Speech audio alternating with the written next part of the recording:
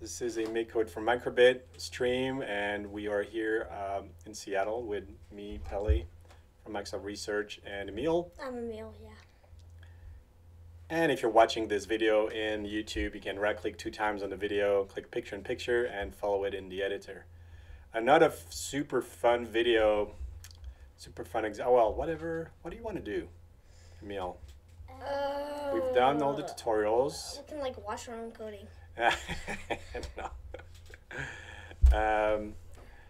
We've done a lot of dice before, right? We've So done now let's do a radio dice. It's like, so we've done a dice with a single microbit, but this time we're gonna do 2 dices. Okay, multiplayer dice. We got the memo. Oh, yes. So let's build the dice. If you remember how to build a dice, we use the shake block, and then we generate a number between 1 and 6, and then we show it. That's like the super simple dice.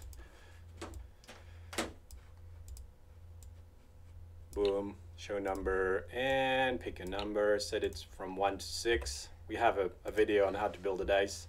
Yeah. Let's get rid of the Get out of here. these. Get out of here. And let's move this guy to the corner and zoom in. All right. Okay. So we have a dice. And because we're going to have to work with the dice value, we're just going to store it in a variable. And I didn't grab the right thing. while Emil is creating the variable and storing the dice value in it, I can remind everybody that the variable is a place in memory where we can store numbers and strings. And just like, I think you deleted too much. No, because look. Yeah, but then there's a second line. Oh yeah. So the variable is a place where you can store and read things. Okay, now I can't. I thought like grab that little thing. Oh, there's another thing. It's like a drawer where you put numbers and then you take them out. Okay, get them. And those are the instructions to create the variable. Okay, put in a send number, radio send number, okay. So this is still a single player dice, but what we're doing now is just after generating the number, we're going to send it over. And any other microbit is going to listen for it. In fact, if you click on shake now, you'll see a second microbit is going to show up.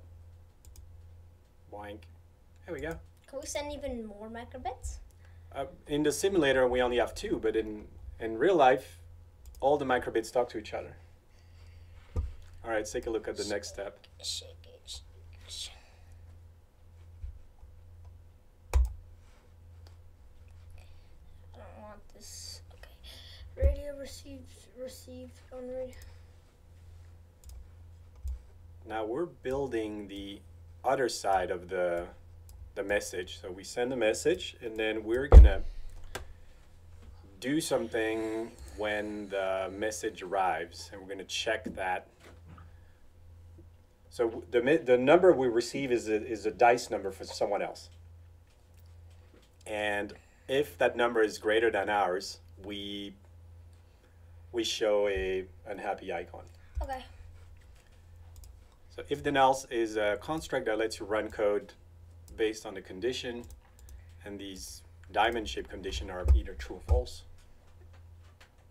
Okay, just pursue. So we're going to compare receive number to dice, and we're going to test if one is greater than the other. And so that's a logical operator, and it lives in the logic drawer. I know, grab this. Yeah, I can grab this. You can grab it, but it doesn't really fit into the shape. Yeah. So you need greater or equal than. Oh, yeah. And that's the keyword you're looking for. And then, oh, yes, you can see. And yeah, there's a little drop down. So you'll find the greater than, yeah, there you go. That's the one. And it fits right into the condition hole. And now, oops, undo. No undo. All right. Then fix it up. There you go. So if the receive number, which is the other dice, number is greater than the dice, then you lose. So you show a frowny. I'm not gonna Whack, show off whack, more whack, artistic talent this whack, or time. do like you know, skull or something like that. Or like It's a ghost. A ghost, yeah. Yeah, your soul is haunted. If All you right. lose. Okay, let's try shake. Shake, So you did 6. That's really good. And then shake 2. No, you didn't win. Try shaking. Try the first one to shake. 2. Whack, whack, whack, whack. I think it should probably be greater. Yeah, not greater than or equal to.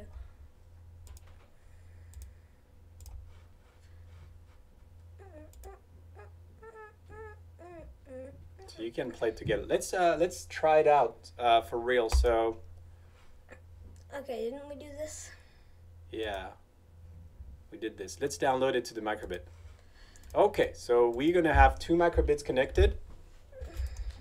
We have 2 microbit connected, and Emil is gonna drag it to both drives. So he's gonna save it in each drive. We have G and H, but it might be a different drive on your computer.